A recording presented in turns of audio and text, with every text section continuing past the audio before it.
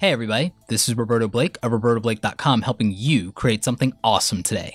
So today we're going to do an Adobe Premiere Pro tutorial and we're going to learn how to export HD video for YouTube using Adobe Premiere Pro. Now I'm going to be using Adobe Premiere CC 2014. I do have CC 2015 on my other machine, but there's not any real significant difference. In fact, even if you're using Adobe Premiere Pro CS6, this tutorial will still work for you because none of the features for exporting video have changed. So we're going to go up to File and Export Media here in the menu, and you can use Command M, Control M if you're on Windows, to do that as a shortcut. And what that will do is it'll take your work area as long as the timeline is selected, and everything that you had will be here to export. Now, you could trim this down if you knew where the end was and you wanted to do that, and you just had something that went over, you could trim this down. But I recommend just exporting your entire timeline because you've already done your trimming and your editing. So you'll want to leave that alone for the most part. Now, the other thing here is the format. H.264 is what YouTube wants to use as the encoding format. In most cases, if you're using an HD video camera like a DSLR, that'll also be the encoding format that your camera is using. Now, it might be exporting a .mov file or a movie file.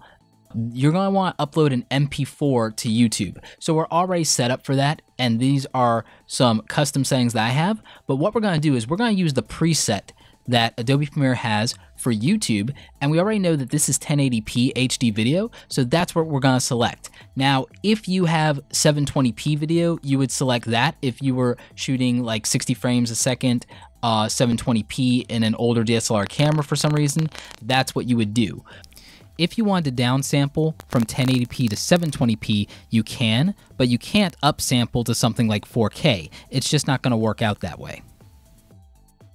So those are the things you're going to want to do. The next thing is we need to pick an output name for our video.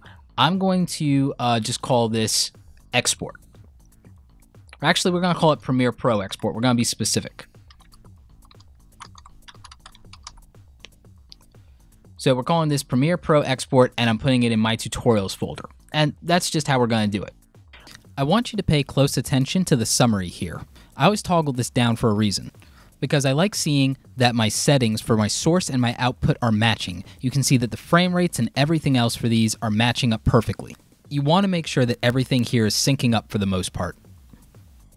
So that's what we want to do. To keep our video at the best possible quality, we just need to make sure that this is all consistent. Now down here, you have a lot of panels. The only one we're really going to pay attention to is the video panel. We don't want to change the audio settings. These are fine.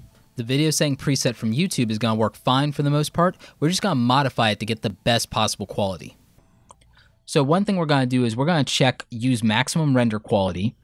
And then you see the target bitrate here. Now I'm not going to get into any complicated explanations about what this is, but this is going to determine a couple things: the file size and the quality.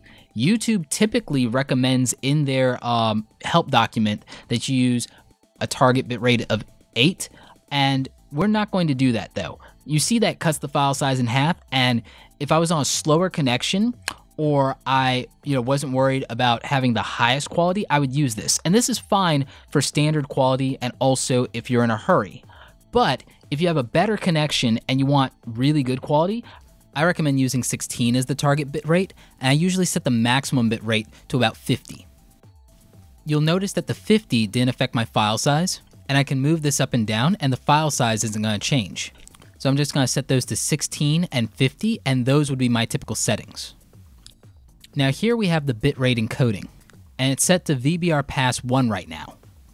That's going to mean that it's going to just run through this one time. I usually set the VBR pass 2 if I want it to be the best quality that it can be, and that's just going to really help it out. Now this is going to make the render time longer, but it doesn't make the file size any bigger. So those are our settings. Now, for Multiplexer, you can use that just to verify that it's going to be an MP4, but you can already see that in the output name, so we're fine there. We already know that our audio settings are correct. We're not going to change any of that. So we're good here. Profile, you do want that set to high, and that's a default setting. You don't want to change the default setting of the level either. But if you are shooting 4K video, this number will not be 4.2. It'll probably be 5.1 or 5.2. So just understand that part of it. I'm not going to worry about keyframing distance. I'm not going to worry about any of this. You do have an option to input additional metadata into the video file. This might help you with video SEO. Some people believe that works. Other people don't believe it works.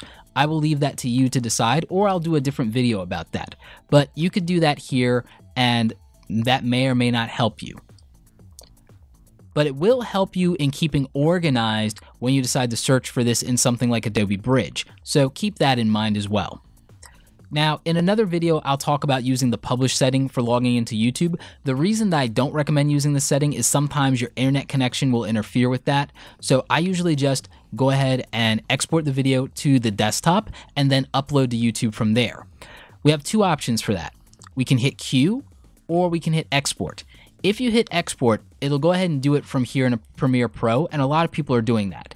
But if you're like me and you still need to edit other video files, or you need to work in Premiere Pro to do something else like get your thumbnail image out of a single frame or what have you, then you'll want to use Q and send it to Adobe Media Encoder. Once it sends it to Adobe Media Encoder, that application is going to launch, and then we can begin in exporting our video as a background process, and we'll be able to continue working in Adobe Premiere Pro on our other projects. So here in Adobe Media Encoder, our file is ready to go, and all we have to do is select it and push this play button. Now, I've set up a feature where this will automatically start encoding in 2 minutes if I leave it idle and I have files here, because sometimes I'll walk away or I'll forget to push the play button. Something like that will happen. So I'll just hit play here in Adobe Media Encoder, and it's going to start rendering our video. And based on my high quality settings, I expect that it's going to take a while, even though this is a 5-minute video, but it will depend on the resources your computer has. In my case, I have my browser open taking up RAM. I'm also screen recording right now, so I don't even have the full resources of my computer to use for this, and I've set the quality very high for this video, so it's going to take a while.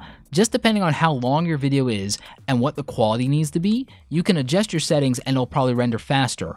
Also, if you're on a newer computer with more RAM, I'm only using 12 gigs right now, and I'm on an older iMac. If you're on one of the newer machines with faster processors, better video cards, etc., then it won't necessarily take you as long. But I'm going to go ahead and pause this since you just have an understanding that this is saying where the video is going, we know what our settings are, and we know how long it's going to take now. So that's how we actually export video for YouTube in HD quality, and how you want to do that using Adobe Premiere Pro. If you have any questions about exporting video in Adobe Premiere Pro, please leave them in the comment section. I'll try and answer as many of them as I can. I'll also do other videos that talk about how to use the publish feature and just some different settings and things you can do in Adobe Premiere Pro, but this is the basics you need to know to go ahead and put out a video today if that's something you've been struggling with, or you didn't know what settings are going to give you the best quality for your YouTube videos. Anyway, like this video if you like it. Don't forget to subscribe. Check out the other awesome content on the channel. As always, you guys, thanks so much for watching, and don't forget, create something awesome today.